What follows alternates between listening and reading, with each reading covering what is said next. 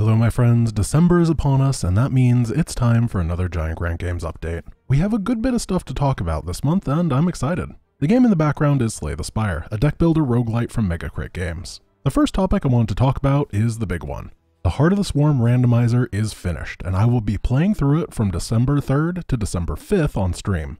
Those VODs will end up on the archives pretty soon. This does mean that Heart of the Swarm drones only will be on a small hiatus. If you keep up with the stream, you know why. I can't figure out how to beat the campaign right now, and I need to find some turbo cheese, I think.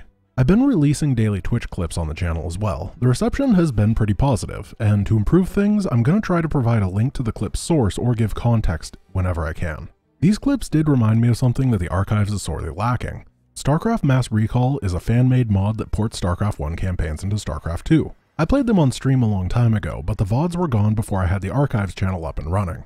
To fix this, starting on the noon release slot tomorrow, I'm going to be doing an archives-only run of the channel. The mod is incredibly well made and deserves to be highlighted.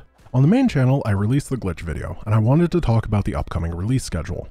Nova Covert Ops Deathless was mostly recorded before the glitch video, meaning that it's 80% done already. However, I've been having a hard time forming a cohesive narrative for the video, so I put it on the back burner a bit.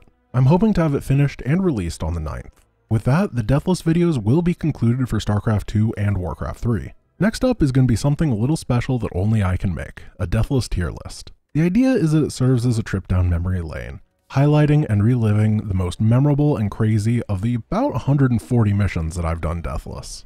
After that will be the Wings of Liberty Pacifist video, the first run that I was truly unable to complete, even though it is mathematically possible if you have about 3,000 hours to dedicate to trying. Season 2 of StarCraft Jeopardy will also be taking place on December 11th at noon Pacific time, which is 2 hours earlier than the stream normally starts. And by second season, I mean episode 2, they're very short seasons. There's good news on the Hybrid Edition.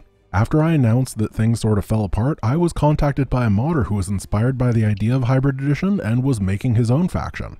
We're working on restructuring his ideas to be more fitting to the campaign setting. This means the faction is pretty different from what I was originally envisioning, but it's still going to retain aspects such as the evolution of the faction throughout all 3 campaigns, which is something I'm really looking forward to. I think that's it. Thanks for watching. Bye.